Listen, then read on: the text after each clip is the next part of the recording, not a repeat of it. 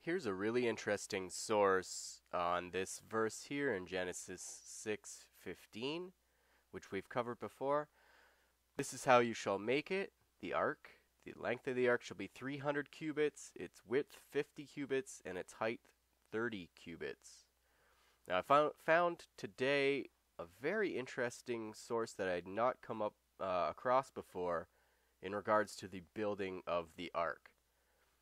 So, according to the Sioni, the instruction to Noah to build an ark meant that he was to employ combinations of the letters in God's name to do so, and to build what would become the equivalent of a holy temple. So this is very interesting. He's equating the ark to a type of holy temple.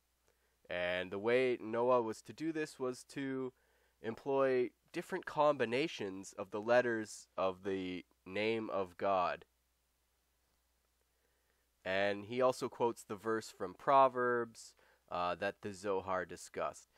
He demonstrates that the letters in God's ineffable name were manipulated in a manner which enabled Noah to build the ark according to the measurements reported in the Torah.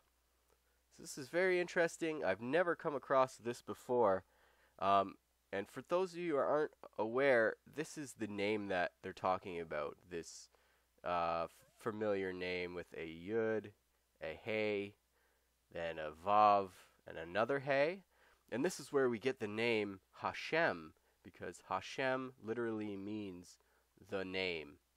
And it has the value 26. And incidentally, you can find this name 6,006 times in the entire Hebrew Bible.